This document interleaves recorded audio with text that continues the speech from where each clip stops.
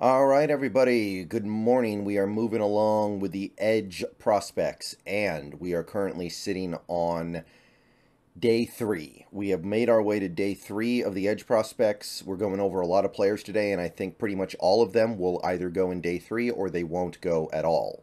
So, a lot of guys who are going to go with a low value pick or no pick at all. And we're just going to try to find the guys who are going to surprise, basically.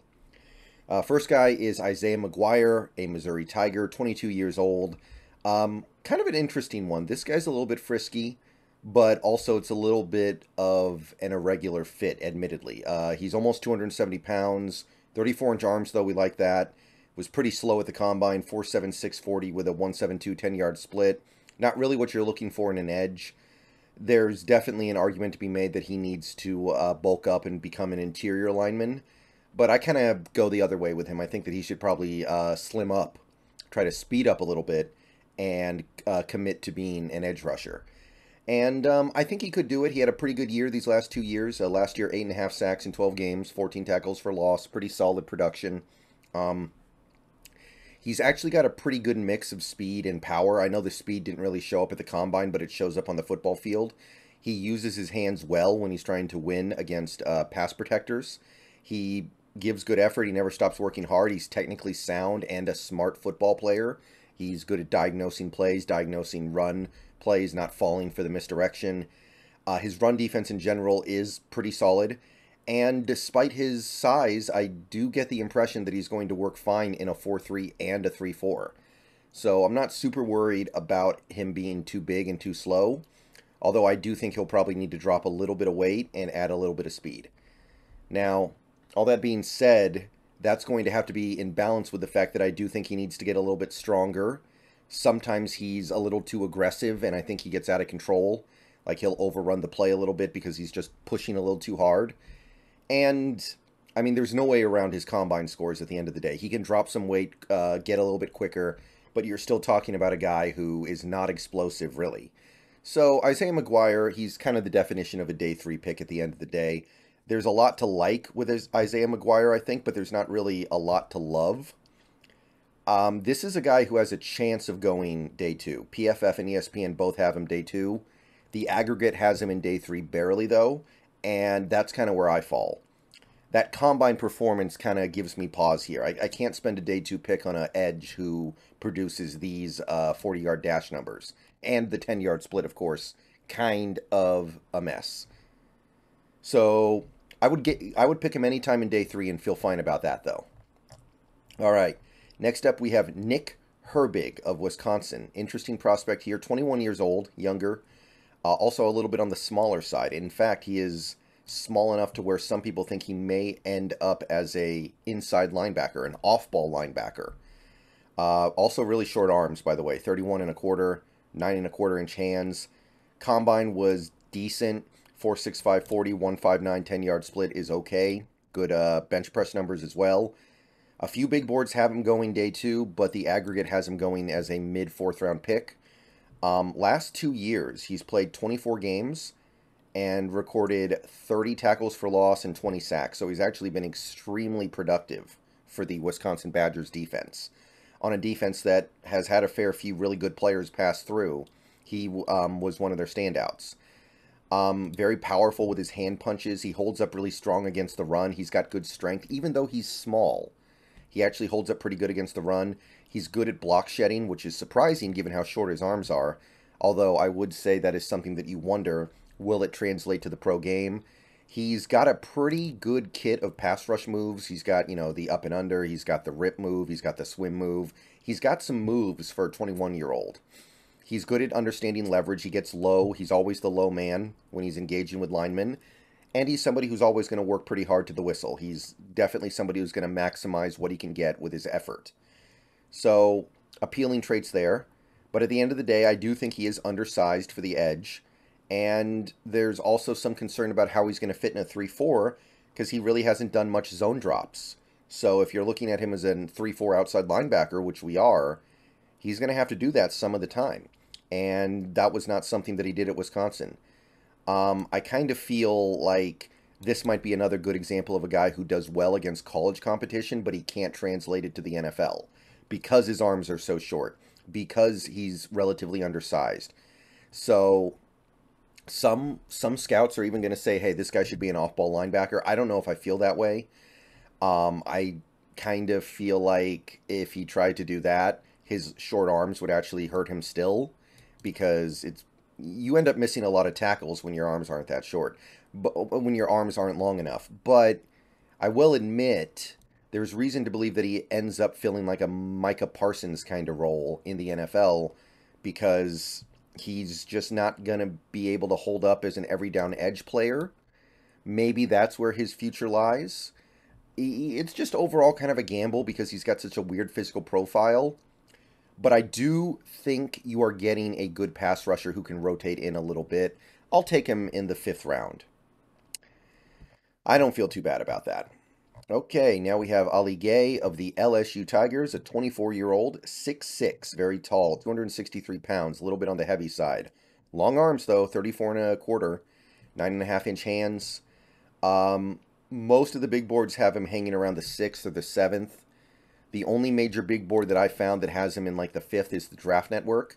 It should be said, though, the aggregate, which uses, again, a ton of different big boards, has him in the 5th. So I don't know if I see him as a 5th round player personally. This is a guy who played as a freshman and hasn't really developed at all from that freshman year. Like, he had 2.5 sacks last year. I think he had about that many sacks his freshman year. Part of it was because he missed all of 2021 with an injury, but the light bulb just hasn't gone on yet. He looks the part. There's no doubt about that. He's a good athlete for his size. He's really good at shooting gaps and making plays in the backfield against the run. Like in 2020, you go back to that season, he averaged nearly a tackle for loss a game. He has speed and he has good hands when he's rushing the passer. So he can get the edge with his speed and then use his hands to deconstruct the block and actually finish the play. There were moments of him looking like a star in college. There were. But at the end of the day, it just flashed. It never stayed consistent. And he didn't develop very much over his college career. Like I said, Ali Gay the freshman and Ali Gay the senior, very similar players. When he's the strong side defender against the run, he gets pushed around, which is troubling because he's so big. And you're still getting the leverage problems where he's so tall, he can't win the leverage battle. He really struggles to do much of anything getting to the quarterback if he doesn't get around the edge with his speed. Like, there isn't a whole lot left in his bag of tricks after the speed doesn't work. So he's going to be somewhat easy to neutralize for NFL offensive linemen. He's not going to give you much bend. So Ali Gay, he's a guy that if you get, you're hoping the light bulb goes on a little bit late, because this guy has some upper level traits. He's a good athlete. He's got really long arms. He's big. He's fast for his size. But hard for me to believe that it's likely to happen. I would spend a 5th round pick on him. I think a 5th round pick would be okay, because there is, I don't know if it's upper level upside, but there is a pretty decent amount of upside with Ali Gay. So if he's there in the 5th round, I'm pretty good with it.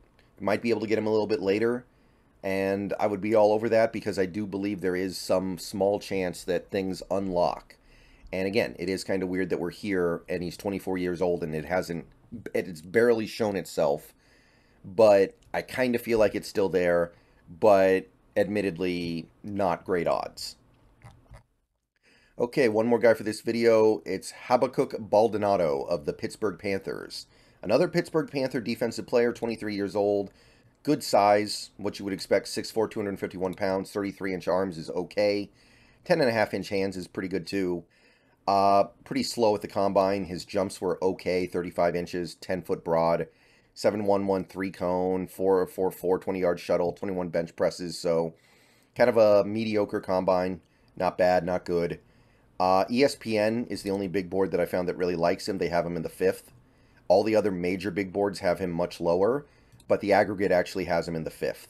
So if you incorporate all these smaller, less known big boards, 5th round. Part of the problem with Baldonado is that he had a limited 2022 campaign because he only played in 9 games. He gave you 2 sacks after a year where he gave you 9. Gave you 5 tackles for loss after a year where he gave you 12.